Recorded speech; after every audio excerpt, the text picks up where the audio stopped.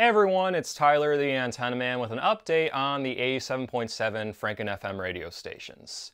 These radio stations are technically low-powered analog TV stations that must convert to digital by 13th of July, which is coming up pretty soon.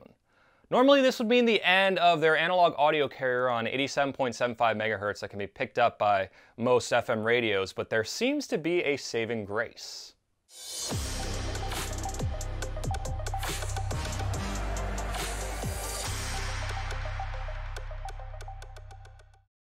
If you're seeing me for the first time, make sure to subscribe to my YouTube channel and hit that little bell icon to receive a notification whenever I post a new video. Some of you may be wondering why radio stations on 87.7 FM are called Franken FMs. As I mentioned a few moments ago, they technically are not radio stations, but rather low-powered TV stations operating on Channel 6. You see, on an analog broadcast, the audio carrier for Channel 6 is 87.75 MHz, which can be picked up by most radios on 87.7 FM. This is why some of you may remember being able to pick up your local Channel 6 on the radio prior to the digital transition of 2009.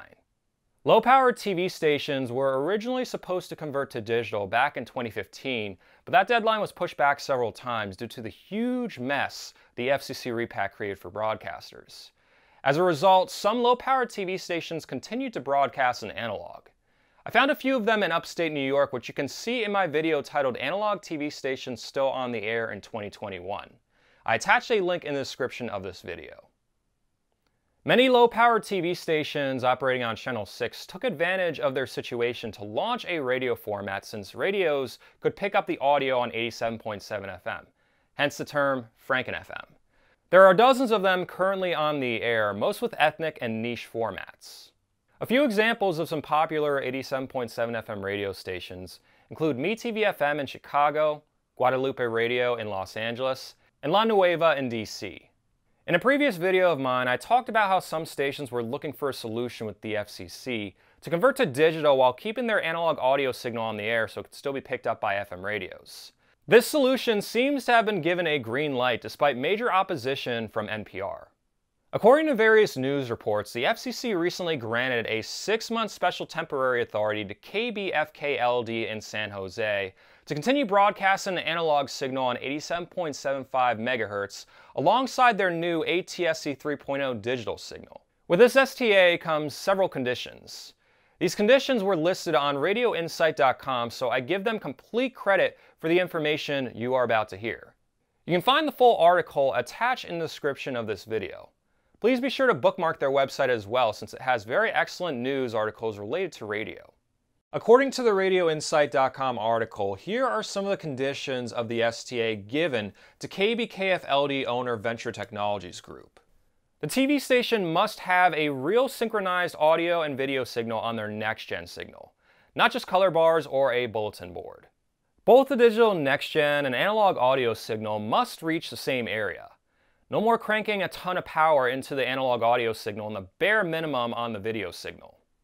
Venture Technologies Group must give the FCC a report after 3 and 6 months detailing any potential interference to other stations or video coverage limitations from both the next-gen and analog audio signal operating on the same RF channel.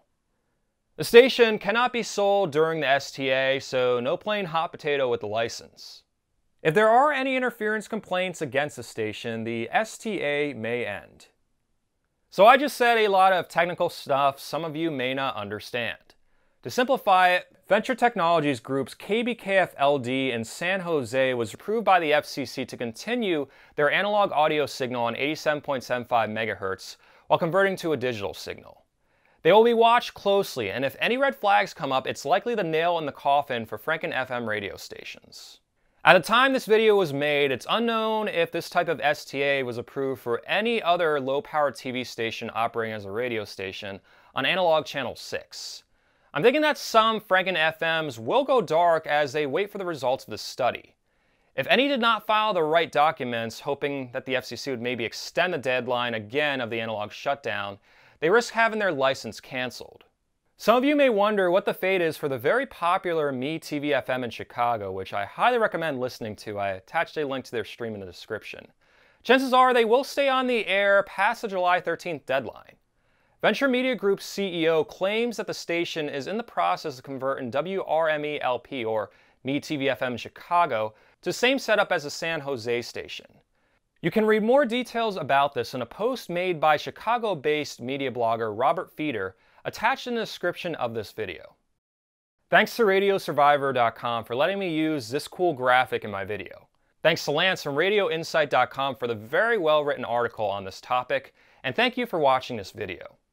Additional thanks to everyone who supports me on Patreon or is a member of my YouTube channel.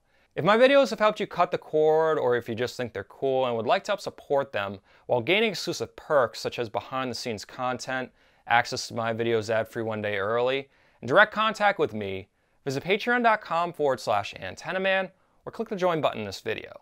If you're on Facebook, you can like my Facebook page at facebook.com/antennamanpa. If you're not on Facebook and would like to receive email updates on when I post new videos, feel free to sign up to my email list. I attached a link in the description of this video. There are a lot of links attached in the description, so make sure you check them out.